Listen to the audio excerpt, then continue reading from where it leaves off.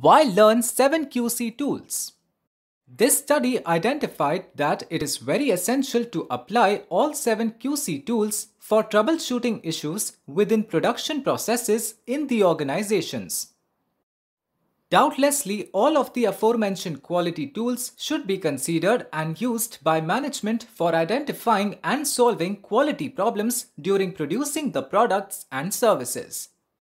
Thus, the production processes can be affected and improved by multiple factors of these statistical QC tools. 7 QC tools are most helpful in troubleshooting issues related to quality. All processes are affected by multiple factors and therefore statistical QC tools can be applied to any process. The continuous use of these tools upgrades the personal characteristics of the people involved. It enhances their ability to think, generate ideas, solve problems, and do proper planning.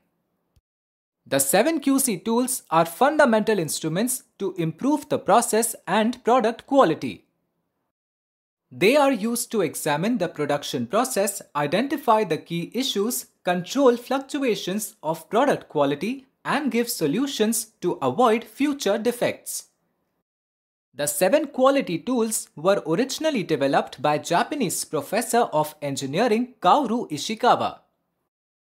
They were implemented by Japan's industrial training program during the country's post-war period as it turned to statistical quality control as a means of quality assurance.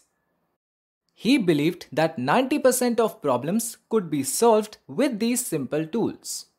Histograms, cause and effect diagrams, check sheets, Pareto diagrams, graphs, control charts, and scatter diagrams.